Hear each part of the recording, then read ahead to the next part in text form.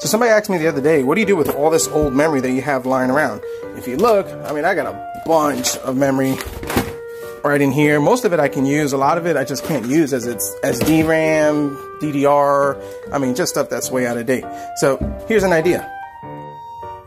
If you look, memory's got a nice little pointy edge over here. A little bit sharp. I mean, nothing too terrible, but enough to get by.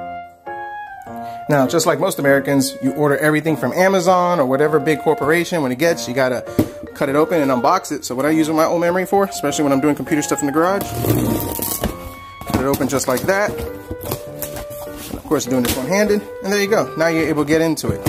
Free, cheap, easy, utility knife, nice little blade. So here's a thought if you got some old memory lying around.